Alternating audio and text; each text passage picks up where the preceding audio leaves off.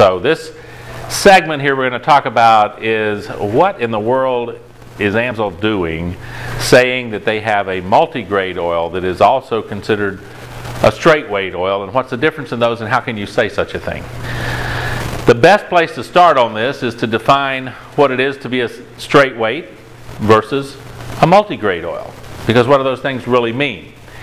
And here's what they mean in general. A straight weight oil contains 0 viscosity improvers. Aha, here's another term. What is a viscosity improver and what's that got to do with these two things? For years when oils were made, they're refined, you get whatever you get. That oil then is going to respond to temperature in a manner like we expect all liquids to. When it gets hot, it gets thin. When it gets cold, it gets thick. That's standard liquids. Now, some do it faster, some do it less, and that would be how well they respond to temperature. For example, if you look at water, we know that when water goes between, let's say, 35 degrees and 200 degrees, that it'll change in its density by about 20–25%. Okay, that's how water responds to the change in temperature. So oil, which is a hydrocarbon product, remember, water is hydrogen and oxygen, oil is hydrogen and carbon. So again, it's a hydrogen-based type product. So what it's going to do, it's going to react in some way. It's going to thicken as it gets cold, and it's going to thin as it gets hot. Now, the manufacturers of oil decided that somehow they wanted to make it so that you didn't have to put in a 20 weight oil in November and then in May come back and put in a 40 weight oil because you were worried about your oil not flowing easy enough to start up your engine and drive in the winter. And in the summer, you were worried about your oil getting too hot and thinning down and not giving you protection. So the engineers and the chemists got together and said, what can we do about this? And what they did is they decided that if they could come up with something they could put in the oil that would cause the oil to be thin when it's cold so that it could pump easy, and that when it started to get hot, it would start to thicken so that it would maintain a thick enough viscosity to provide protection.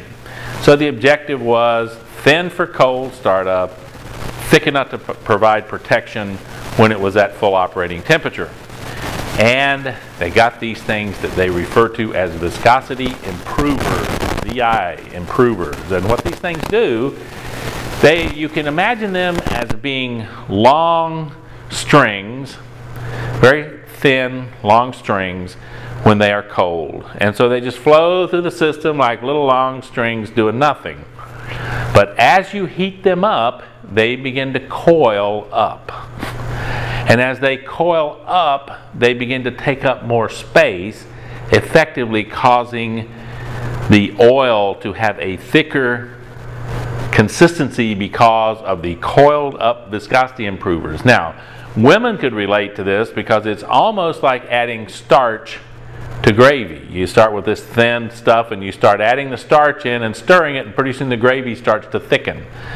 Well, just kind of consider the viscosity improvers are like starch, but if you had gravy and you turned off the burner and came back half hour later, all the starch would have disappeared and had gone back into being a thin, runny product, and that would be how a viscosity improver acts. It thickens under temperature and it thins out when it's cold. So the definition of a multi-grade oil, meaning that this oil can perform with varying viscosity under different conditions, is an oil that contains viscosity improvers. That's what makes it a multi-grade oil. So the industry has defined that if the oil has viscosity improvers in it, it is a multi-grade oil. If the oil has no viscosity improvers in it, regardless of how it responds to temperature, it is a straight weight oil because there are no VI improvers in it.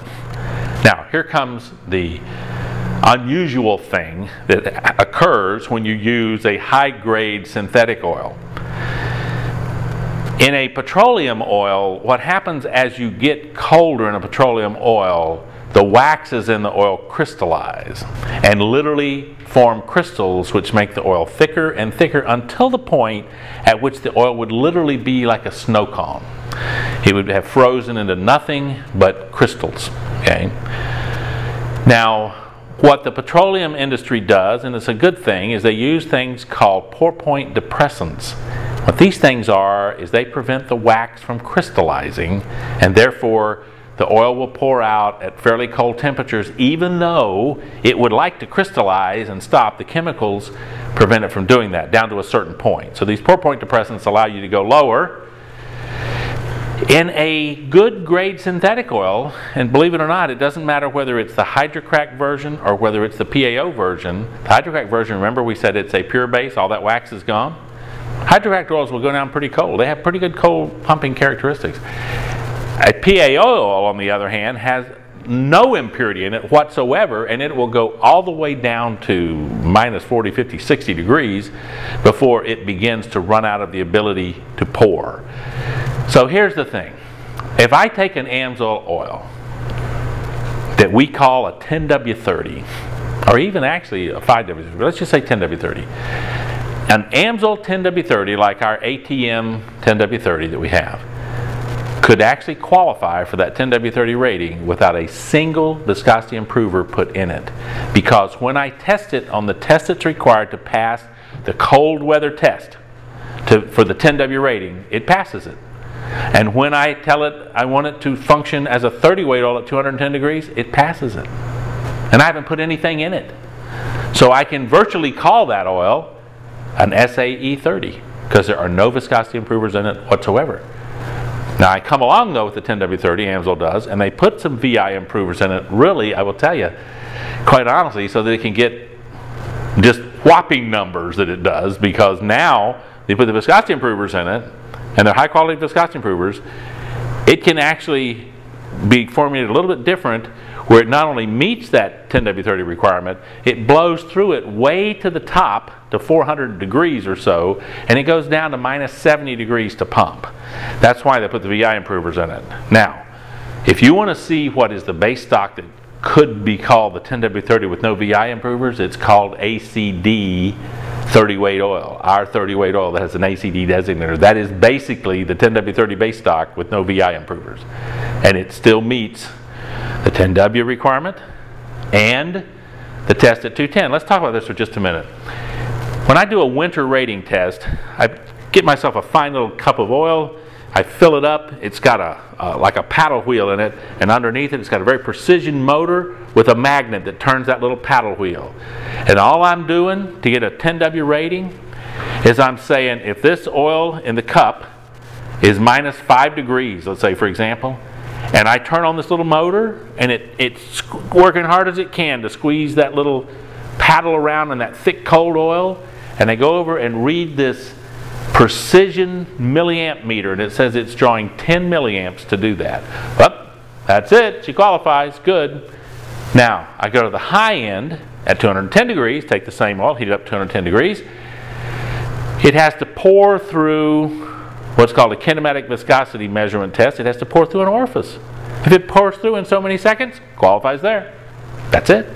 So, the SAE 30 / 10W30 AMSOIL oil, it's designated for us as ACD, passes the cold weather test I just described for the 10W rating, and it passes the kinematic viscosity test at 210. So it qualifies by its testing to meet the requirements of a multi-grade oil. But since it has no VI improvers in it, it also meets the definition of a straight weight oil. And that's why it can be called an SAE 30 / 10W30. That's the reason. Now, these viscosity improvers, and why it's important to understand these viscosity improvers for a moment. I told you these things are long polymers and they wind up when they get hot. Well, what I've described to you is something that, if we're not careful, in the most extreme conditions could be broken into pieces. If it's broken into pieces, that's called shear back. And what it means is that it won't thicken. So one of the problems historically had been that in turbocharged engines, the turbocharger was shearing the viscosity improvers, and the oils were just wiping out engines because they wouldn't get more than about a 10 weight oil.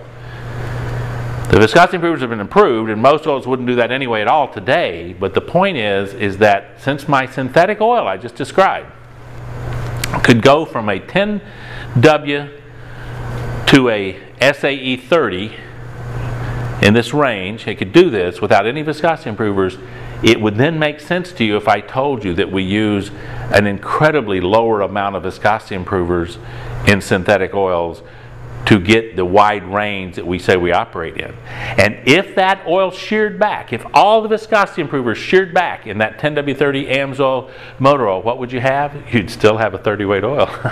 You wouldn't have a lower weight oil because that oil was meeting the requirement without any VI improver. So you can start with that base and build on it. Now, if you shear them all back in a petroleum oil, you'll have a very thin oil that won't protect anything. So the point is, especially in high performance diesels now, real quick, high performance diesels or super turbocharged gasoline engines, you just have to run synthetics in those engines. Not running a good high quality synthetic in those engines is just downright foolish, because you've got a turbocharger in some cases turning 100,000 RPM. Not 10,000, but 100,000 RPM. And those things are expensive. They run very hot, as much as 600 degrees, and not running a high quality synthetic in a turbocharged vehicle could, if there was a law against it, it would be automobile abuse. It would be just like child abuse, but it'd be automobile abuse for running anything other than a high performance synthetic in a turbocharged engine. It'd just be unacceptable. They'd have to write you a ticket for it every time they caught you. So anyway, another one of my humorous jokes. But anyway, that's it for the principle of multigrade versus straight grade, and I'll just summarize it by saying that if you can make an oil that passes multigrade without adding viscosity improvers, you're better off doing it. So if your oil only requires a little bit of VI improvement because the base stock is so well made that it will meet those wide ranges, then that's going to be a much better oil. And a quick thing on that, though, that I meant to say and didn't. There is a range at which you've got to understand on oil. When you hear that somebody's making a 5W50, let me caution you, that oil is not what you want. If you need an oil as thick as a 50, then buy a 1550 or a 2050. But when you get to that wide of a range, you've had to jack that oil with so much viscosity improvers that you are on the verge of reducing its lubricating quality because it is so jacked full. It's kind of like if I'm going to make vegetable soup and I put in my vegetables, then I come along and dump 5 pounds of carrots in the soup. I don't have vegetable soup anymore. I got carrot soup, okay, with a few other vegetables in it. So what I'm saying is, having to put so many viscosity improvers in it to get a range of a 5W50, you are beginning to interfere with the additive package ability to actually function as it's designed to. There's so many viscosity improvers in there to meet that wide of a range. About the widest range, which is a good comfortable range, is a 10W40. Outside of a 10W40, you're exceeding the intent of the chemistry to do that, and you're starting to have diminishing returns for what you're getting out of the oil. So just be careful with that. There's some of them out there. I mean, I've seen some cars that European, I think there's a Porsche or something that says that they want you to run a 5W50, and that's in a turbocharged Porsche. Now, maybe there's a European spec that can make that oil where it'll last, but my suspicion is that oil has to be changed often because it's so full of viscosity improvers. To get that range, it breaks down rather quickly.